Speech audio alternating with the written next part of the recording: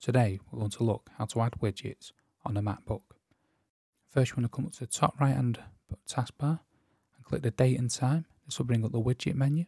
Then you want to come down to the bottom and click Edit Widget.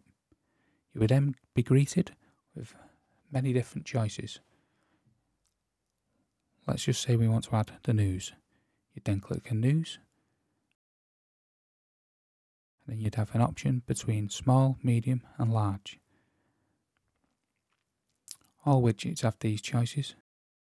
Once you're happy with the size, you simply click the widget and then you'd select Done, and that'd be the widget added. If you want to change the position, you simply click the widget and drag the widget to the position that you want it.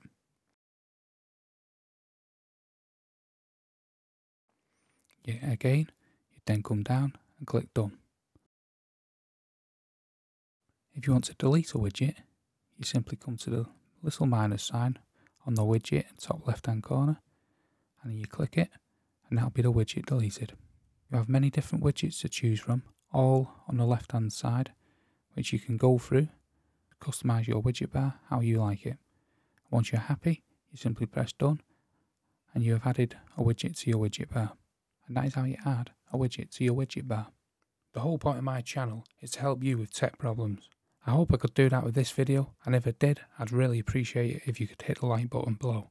And be sure to subscribe for more helpful tech videos. Here are some more helpful Mac tips that are well worth checking out. I'll see you on the next one.